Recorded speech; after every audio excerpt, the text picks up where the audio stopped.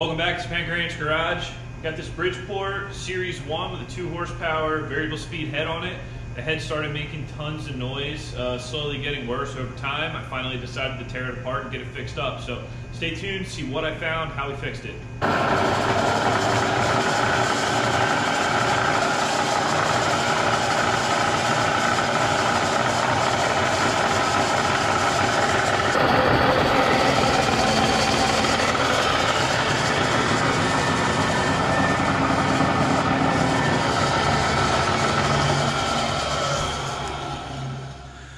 So when we disengage everything from the variable speed drive downwards, it still makes a hell of a racket, which makes me believe that there's nothing wrong with the spindle bearings. There's nothing wrong with your 2-speed, bull gear setup here. And it makes me think it's all up in this upper half, which ideally is where I want the problem to be, because I think it's easiest to service. But you can hear a lot of things going on in there. Something's rattling, something's rubbing, and recently I've had where I'm changing speeds, I feel like the belt started to slip, like the pulleys weren't moving like they should or something like that. So, reverse, it sounds just about the same, just as bad. Something is definitely crackling on inside here. Anyway, let's get this apart and see what the deal is. All right, so before I shut this off, I ran the speed all the way down to the slowest speed, which means that it compressed this pulley the most, which should pull the belt into the back pulley as far as possible. And what I'm looking to do is, if you look carefully, there's holes in the bottom of the pulley here. And there's also, well, this is like a retainer. And there's holes up there in the bottom of the pulley. If I could get a bolt to come through and grab those, I could probably save me some hassle in getting this motor out. Ooh. Just makes it. If you've ever released the clutch on like a side-by-side before, or maybe a snowmobile, this will make sense. If not, this will make sense once I get it out of here, what we're doing. All right, so I think I figured out the technique here. One is, once you catch your motor bolts and you squeeze that pulley apart, you want to do the same with this one. You want this one to come apart to give you as much belt slack in the back as you can. The chain just went slack, the pulley didn't want to move, so I spun this and just tapped the belt into the pulley over and over and over again as I spin it with a little punch. Finally, she spread apart. So there's an issue up here, and that might be part of what we're getting into. And then the technique to get the motor out is to wiggle it forward and actually put the top side of the pulley above the housing, the bottom side below the housing. Pull this thing all the way forward into the crotch here.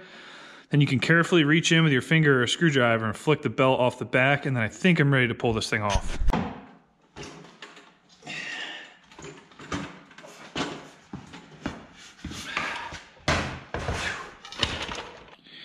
Taking off this top plate now. Like a lot of things on this Bridgeport, you can reuse the fasteners as little pullers or jack screws. This thing might be in there pretty good. I think this is an upper bearing plate or something.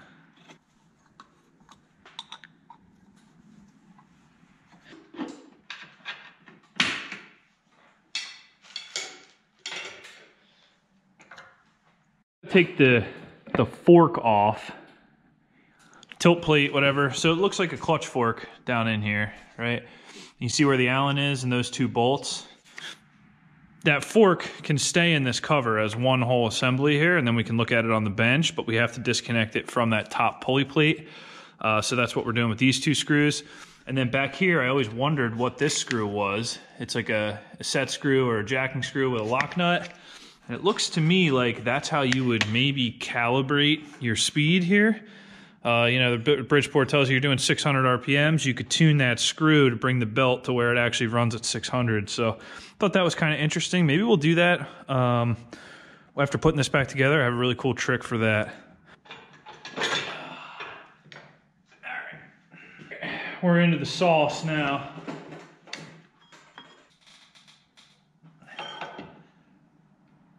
There she goes.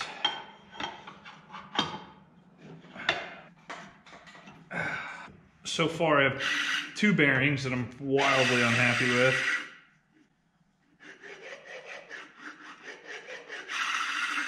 And that is not cool.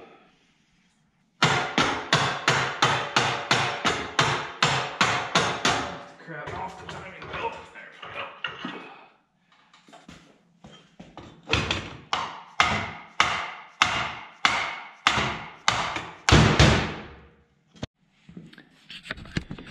All right, so the body count is getting higher. So this is that top bearing, the first one we took out. Not terrible, but not great either. This one, the worst I've ever heard. That thing is walloped. And then the bearing up behind this plate here. So this is your brake drum, which is the bottom side of your front pulley. This thing's got a little bit of pitting in it as well. So I'd like to get this assembly apart, replace that bearing. And then over here is your brake shoes, right? It literally just works like a car or a tractor to slow this thing down. One of the springs is broken, I noticed, and just dangling around in there. So that was making noise. So I need a new brake spring. Well, here we are, another spank wrench project. Escalating out of control. I had a lot of while I was in here thoughts, and now we're torn all the way down to the quill housing. I had a little tight spot on this quill all the way up, and I wanted to investigate, understand why that is. And I believe it's this part was causing it. This is the quill skirt, and inside this skirt there is some grittiness and some galling and some crap going on in here, and that basically rides up and down within the quill bore for the last, or I believe the first like 2 inches of stroke or so.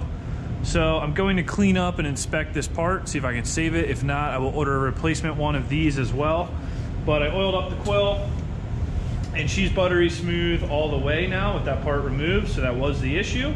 It's just a matter of fixing that now.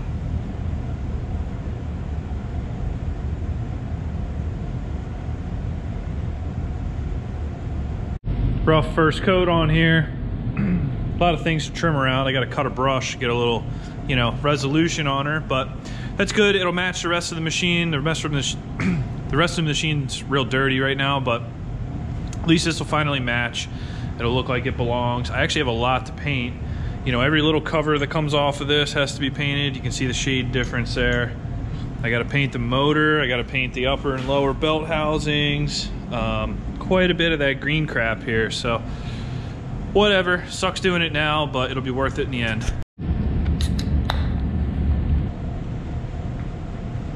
Got the quill moving nice and smooth. Feels like new. Kind of glad I took a little extra time to dig into that and get all that figured out. Ended up putting a new spring in the quill return here, so I tried to repair the old one. Ended up just not being worth it. Here's the parts I ordered. New cog belt, made in USA, of course. Some new mobile grease, because we've got a lot of old grease to scrape out of here. This is that bull gear housing I showed you before that was absolutely filled with grease. Got that most of the way cleaned out. It doesn't need to be perfect. We're gonna pack another tube of grease in there. So anyway, these are ready for paint. Another thing to mention while you're in here, so you've got this set screw here. This set screw is a grease port right here that runs to the inside of this and greases this. So if you're taking this apart to paint it, pull that out, push all the old grease out. I couldn't believe how hard the grease was that was in there. So if I wanted to grease this, I probably couldn't even make it happen. So I push that out, we'll get fresh grease in there.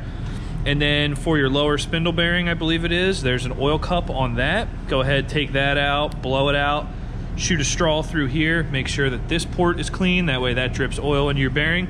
This was totally clogged as well. So I've been oiling this machine and the oil wasn't even making it to the bearings.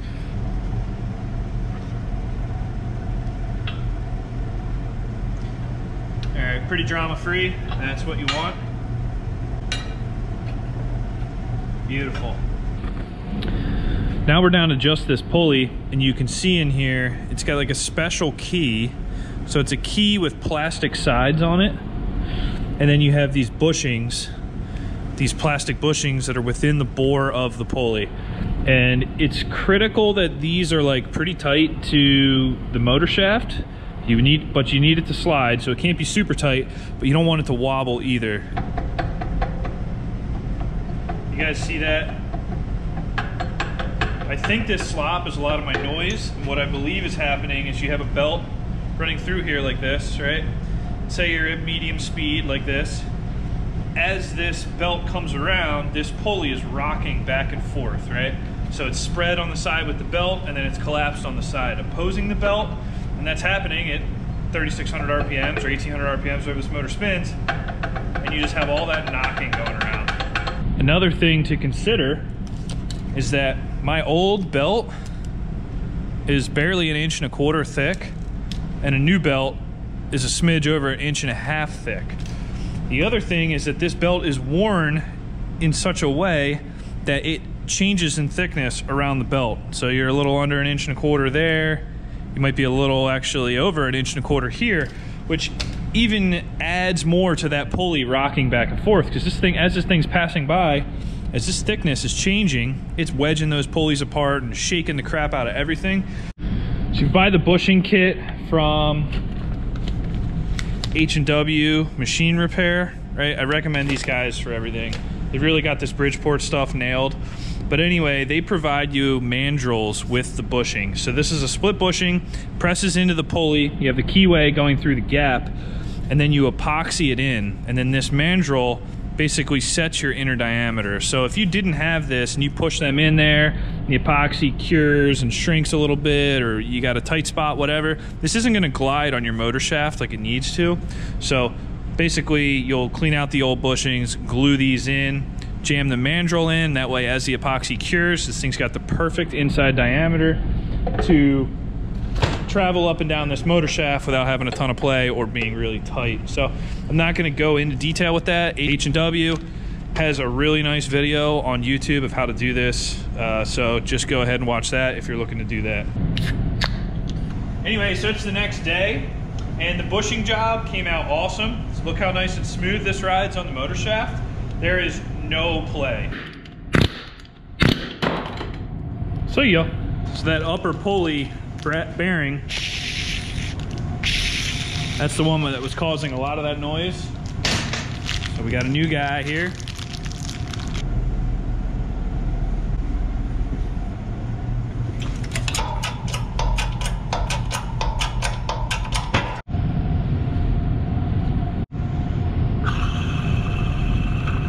We're gonna do this brake drum bearing too.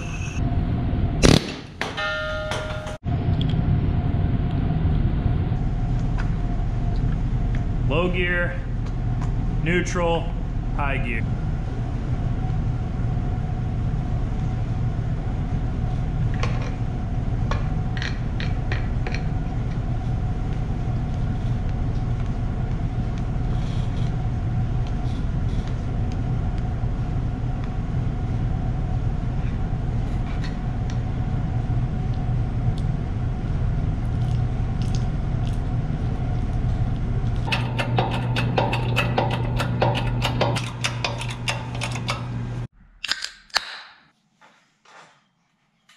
See, that fits great as well.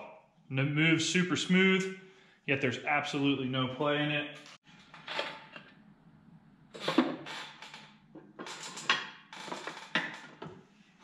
Okay, the parts pile's getting pretty small. I guess it's time to put the motor on and then get the belt routed.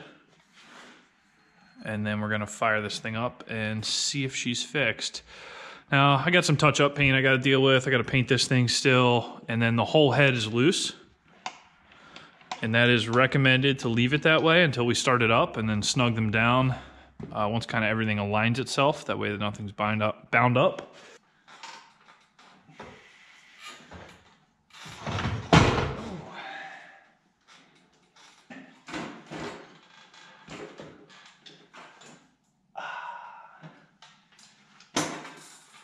All right, big moment here. I'm gonna start this thing up and we're gonna see what happens.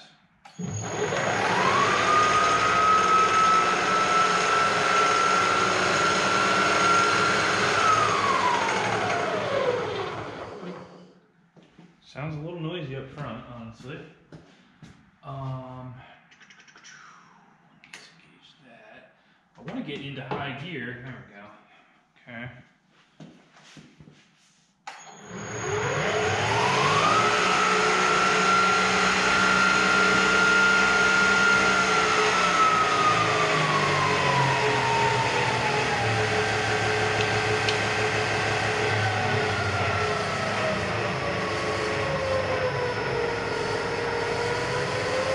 Okay, yeah, the problem here, I must have over-centered the chain on this.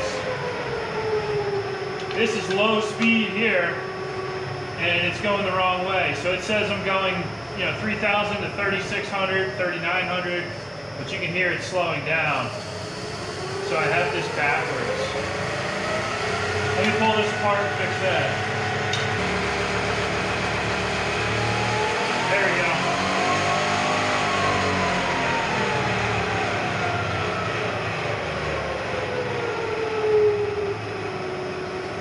That's 1,000 RPMs right there.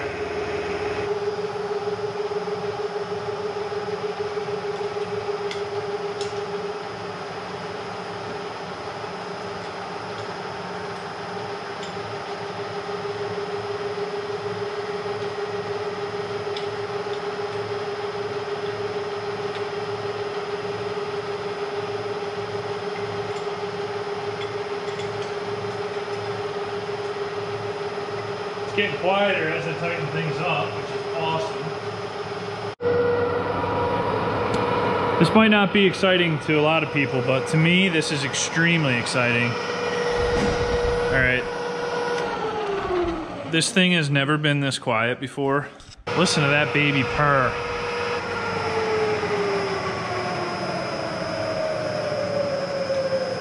I mean, you can't even hear this thing running at 600, where before it was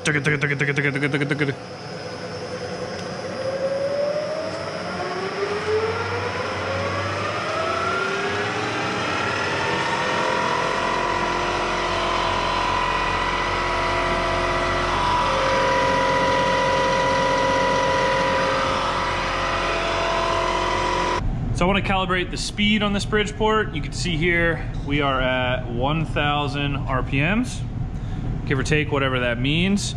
And then I have this phone app, which is a tachometer based on the camera. So pretty interesting little app here. Let's see how it works. Right, so we're running at what the Bridgeport indicates as 1,000 RPMs. We will set our tach to 1,000 RPMs. And then we watch the chuck key movement on the screen, and we adjust the speed until that thing slows down and stops.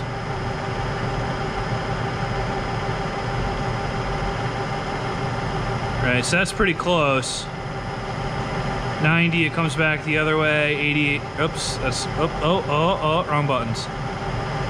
So 1080, it's going that way. 1090, it's going that way. So you know your speeds between the two. So we're probably spinning about 1085 right now.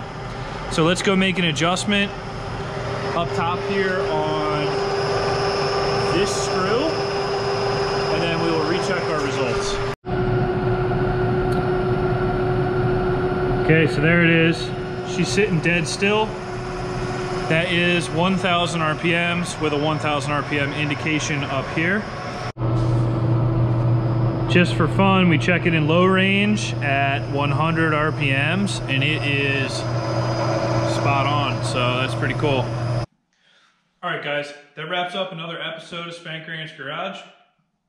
This is not really a job that I wanted to do at this time. I have a lot of other things I'd rather be doing, but when she was knocking and making all that noise, I just couldn't stand to run this machine knowing that I could do more damage to it. So it kind of forced me to just get in there and get it done. So what I ended up finding was obviously a bad belt, right? This belt is a 1/4 inch thinner than it's supposed to be. It's also very inconsistent in its thickness, and it has a lot of pretty serious cracks.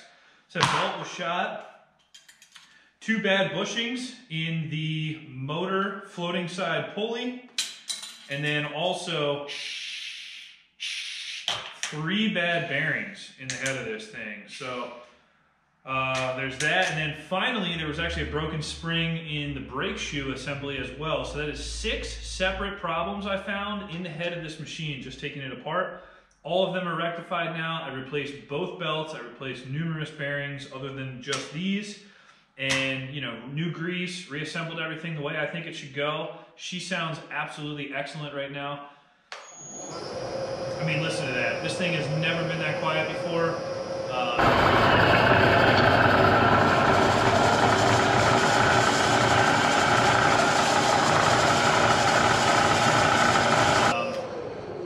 That's really nice. But either way, all that knocking, clanking, and carrying on is over with, and this machine is going to hopefully be with me for the rest of my life, or at least, you know, until I got to dig into it again in 30 years, whatever. So,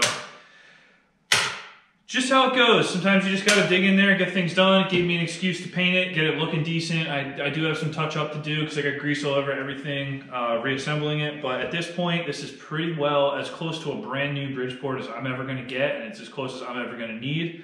You'll see this machine in plenty of episodes coming up. I got a lot of machining work to do and just had to get this out of the way, you know, get it done, move on with life. So anyway, thanks for watching Spank Ranch Garage. I'll see you next time.